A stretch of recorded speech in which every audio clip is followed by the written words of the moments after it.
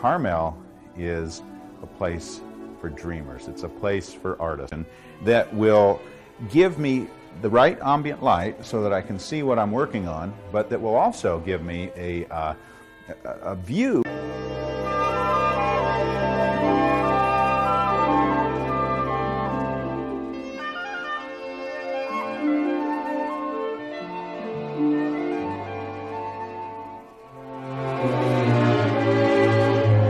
Left, you will also notice our little bell tower. That is a monument of the old mission bell, and it's one of the Carmel landmarks. That will be featured in the painting.